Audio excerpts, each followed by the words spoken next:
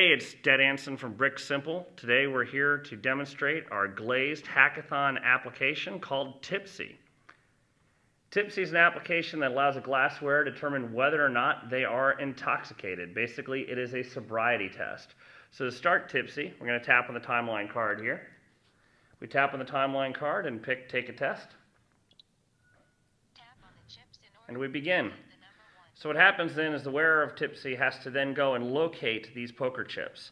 As they locate each poker chip, they tap the side of the glass and then record that. Tipsy keeps track of your accuracy, how long it took you to find the chip as you go through the activity.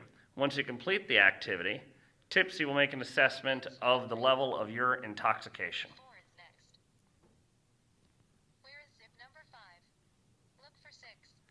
There are 9 chips in total.